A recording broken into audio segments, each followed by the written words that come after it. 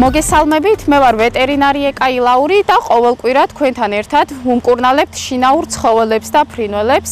მე ვიქნები თქვენი გზამკვლევი თქვენსავე ფერმაში, გაგაცნობთ თანამედროვე ტექნოლოგიებს და სასწრაფო და საგანგებო სიტუაციებში გადაუდებელი ღონისძიებების გატარებას. დღეს ჩვენ ვიმყოფებით მეცხოველეობის ფერმაში, გვაქვს მასტიტის შემთხვევა და ვისაუბრებთ დღეს მასტიტის სამკურნალო ღონისძიებების გატარებაზე და პროფილაქტიკურ საშუალებებზე.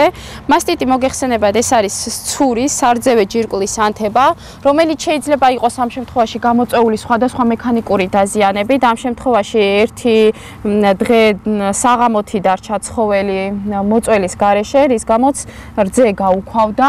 მასტიტი ასევე შეიძლება გამოწვეული იყოს სხვადასხვა ინფექციების, მიკრობების, აღმძვრელების მოხვედრით სარძევე ცურის დრილში, საიდანაც აღწევს მიკრობი ცურში და ადგილობრივად იწყება ანთებითი პროცესის განვითარება.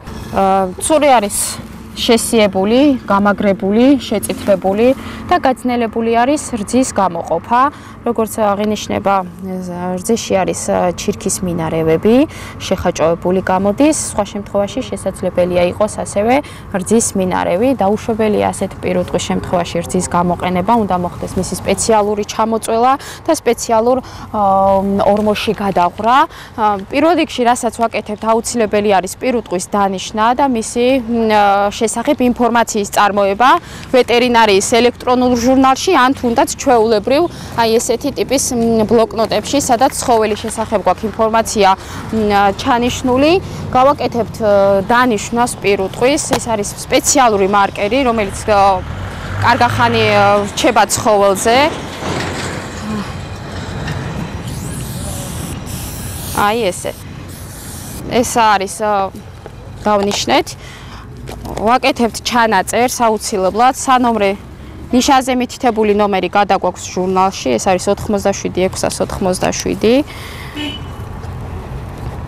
და ვიწყებთ დაუყოვნებლივ მკურნალობას. ჩვენ გამოვიყენებთ დღეს საინექციო ანტიბიოტიკებს, თურთითის ანტიბიოტიკს და აუცილებელი არის ანტისეპტიკური მალამოების გამოყენება. მკურნალობას ვიწყებთ ზოგადი საინექციო ანტიბიოტიკებით, ასევე გამოვიყენებთ ჩვენ დღეს ცურის ანტიბიოტიკებს და გამოვიყენებთ ანტისეპტიკურ მალამოებს.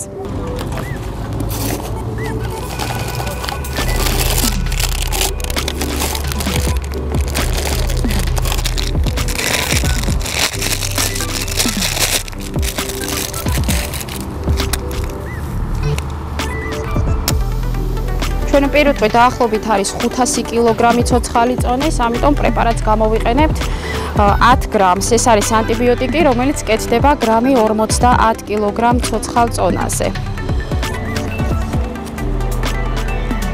ვაკეთებთ ანტიბიოტიკს, გრამი კეთდება 50 კილოგრამ ცოცხალ წონაზე, როგორც აღნიშნეთ, მკურნალობის კურსის ხანგრძლივობა არის 3-დან 5 დღემდე, მდგომარეობიდან გამომდინარე. ვაკეთებთ ანტიბიოტიკს საინექციოს კუნთში 24 საათიანი ინტერვალით.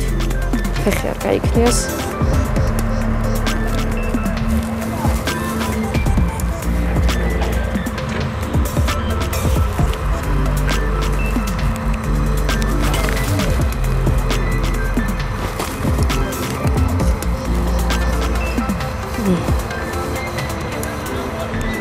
ანტიბიოტიკი. ეხლა პირველ რიგში რასაც ვაკეთებთ, საინექციო ანტიბიოტიკის გაკეთების შემდეგ ეს არის ცურთითის ანტიბიოტიკის გამოყენება, რომელიც უნდა მოხდეს 24 საათში ერთხელ. ესეთი შეფუთვით არის, ამაში მოთავსებული არის ანტიბიოტიკის სპეციალური, რომელიც უშუალოდ ცურთითში უნდა შევუშვათ. მასტიტის შემთხვევაში უნდა მოხდეს ცხოველში რძის ჩამოწველა მინიმუმ 3-4 ჯერ დღეში, რათა არ დარჩეს ეს შეხაჭოებული რძე შიგნით და რაც თავარია, არ გამაგრდეს ისევ.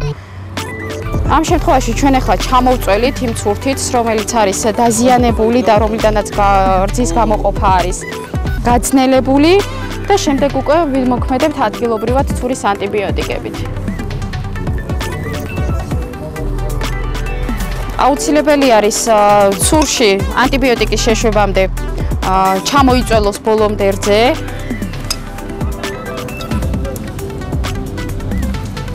არ გვაძლევს რძეს, საკმაოდ გაძნელებული არის რძის გამოყოფა და რაც გამოდის არის აგერ აჭრილი, ჩირქის მინარევებს შეიცავს.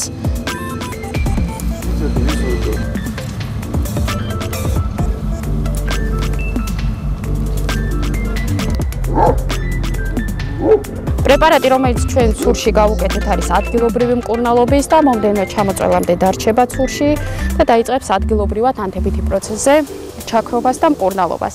რაც შეეხება ახლა გარედან სიმაგრე აქვს და აუცილებლად გამოვიყვენებთ ჩვენ ქაფურის მალამოს, რომ ეს შეხაჭოებული მასა, რაც დარჩა სიმაგრე, აუცილებლად უნდა მოაშოროს. შეზელას ვაწარმოებთ ასევე დღეში ორჯერ, წველის დასრულების შემდეგ. მცირე რაოდენობით ვიღებთ მალამოს და უსვევთ დასიებულ ცურზე მის შეზელას.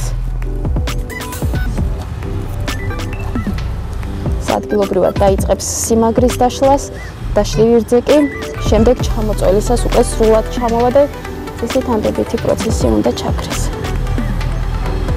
ასე უნდა მოვახდინოთ მასაჟი ზევიდან ქვევით. აი ესეთი ტიპიც.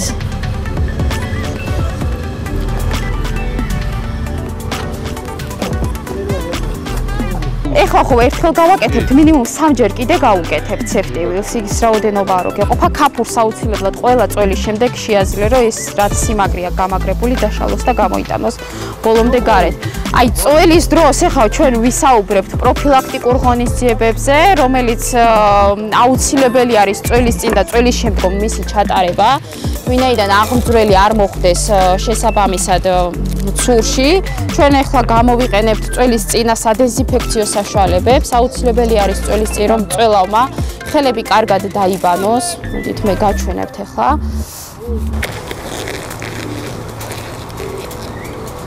აუცილებელი არის წველის წინ ხელები კარგად დაიბანოს წველავმა, მოახდინოს მისი დეზინფექცია, სადეზინფექციო ხსნარებით, ამ შემთხვევაში ჩვენ ვიყენებთ იოზეფის სპრეის.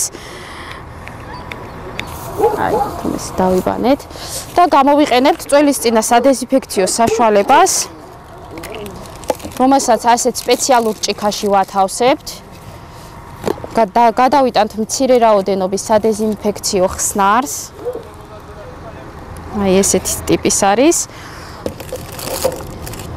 დავაფარებთ ჭიქას თავს კარგად და წველის წინ აუცილებლად მოვახდენთ ცურის დეზინფექციას. ძალიან მარტივი პროცედურა არის, ფაქტიურად თავისით აკეთებს დეზინფექციას 2-3 წუთის განმავლობაში. აი ნახეთ.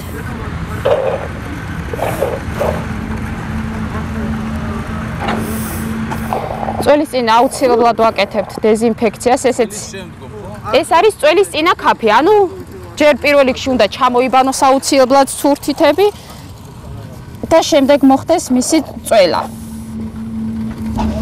დეზინფექციას ვუტარებთ, რომ სარძევი ჯირკვლები სრულად გასუფთავდეს მიკროორგანიზმებით, დეზინფექცია ჩაუტარდეს და შემდეგ უკვე ვიწყებთ წველის პროცესს. წველის დასრულების შემდგომ ასევე გვაქვს წველის შემდგომი ქაფი, სითხე, მასტიდინის ჰერბალსი, რომელიც აპკის სახით ეკვრის გარედან თვითონ ცურს და ხელს უშლის მასში მიკროორგანიზმების შეღწევას. აპკის სახით გადაეკვრება თვითონ ცურს. წველის დასრულების შემდეგ აუცილებლად შეგვიძლია ჩვენ გამოვიყენოთ მასტიდზე საპროფილაქტიკო საშუალება, ეს არის მასტიდინის ჰერბალსი, რომელიც აპკის სახით ეკვრის გარედან ცურს და ხელს უშლის სარძევე დრილიდან მასში მიკროორგანიზმების მოხვედრას. ეს სითხე გარედან თხელი აპკის სახით ეკვრის, რა თქმა უნდა, ცურს.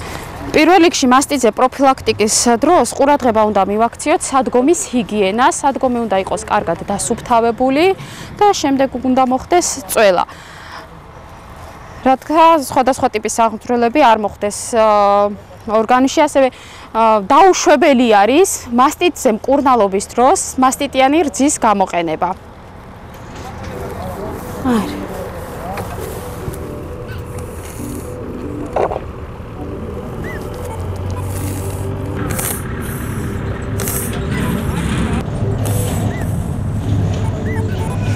ხედავთ როგორი აპკის სახით ეკვრება, ეს თხელი კანის სახით შეაშრება ზედ ცურზე და მომდევნო წვალამდე დარჩება ზედ.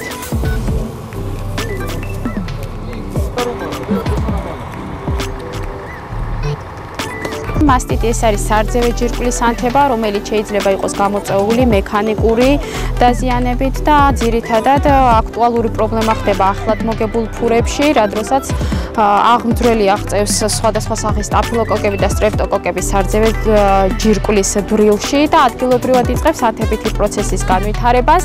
ამ შემთხვევაში ძეში შეიძლება შევნიშნოთ სისხლის მინარევი, არის ჩირქიანი და უშვებელია ასეთი ტიპის რძის გამოყენება და მიღება ადამიანში, რადგან შეიძლება გამოიწვიოს სხვადასხვა ტიპის პათოლოგიები.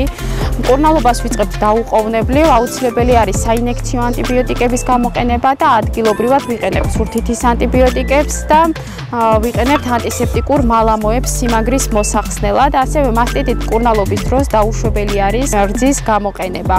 პროფილაქტიკის მიზნით აუცილებელი არის წველავმა ყოველი წველის შემდეგ მოახდინოს სარძევე ცურის კარგად დამუშავება, დეზინფექცია და უმჯობესი იქნება თუ მწველავი იმუშავებს რეზინის ერთჯერადი ხელთათმანებით. წველის წინ აუცილებლად უნდა მოხდეს სარძევე ჯირკვლების ჩამობანა სადეზინფექციო საშუალებით და ამის შემდეგ ვიწყებთ მხოლოდ წველას. წველის დასრულების შემდეგ აუცილებელი არის ასევე გამოვიყენოთ ასეთი საშუალება არის მასტიდინის სერბალცი, რომელიც თხელი აპკის სახით ეკვრის სარძევე დრილს და მომდევნო ჩამოწველამდე რჩება კანზე. რაც შეეხება მასტიძე მკურნალობა უნდა დავიწყოთ, რა თქმა უნდა, დროულად, დაგვიანებული მკურნალობა, რა თქმა უნდა, პროდუქტიულობაზე აისახება ცხოველის და ძირითადად დაავადება მწვავე ფორმით მიმდინარეობს, თუმცა დაგვიანებული მკურნალობის შემთხვევაში იგი ქრონიკულ ფორმაში გადადის და ხშირად ცური ჩაიკეტება და საერთოდ შეჩერდება რძის გამოყოფა და შესაბამისად დაიკლებს ცხოველის პროდუქტიულობა. გვიყურეთ და განვითარდით ჩვენთან ერთად.